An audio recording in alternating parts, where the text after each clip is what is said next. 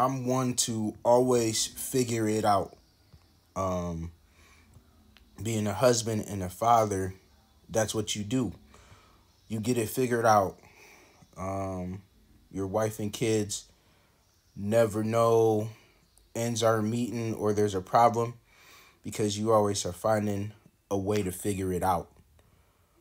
The problem with that is that you may put yourself in situations that come to bite you in the ass later, and that's what I ran into.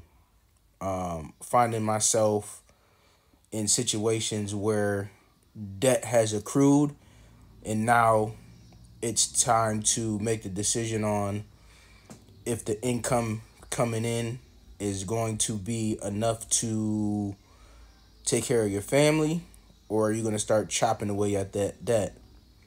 Well, naturally, you're always going to choose your family, right? So that debt can get kicked down the road.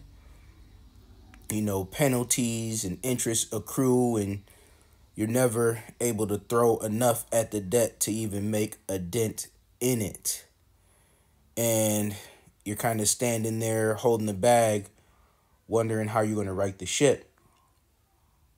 And that's why I turned to find an online business that I could, one, supplement my income to support my family, and two, make a dent in the debt that was on the back burner. I needed something where I could get paid instantly, daily for my efforts. I needed something where I could get as much commission percentage as I can as quick as I could.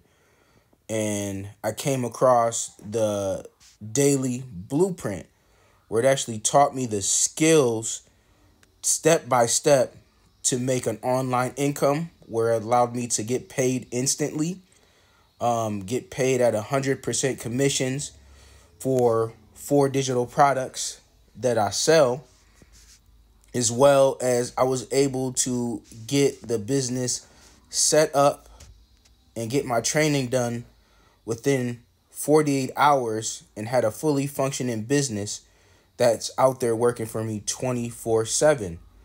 I shoot 3 short videos here on the platform that are out working for me 24/7 to be able to find customers just like me that are needing something different than what they currently have going on in life, to be able to right that ship and help you win for yourself and your families.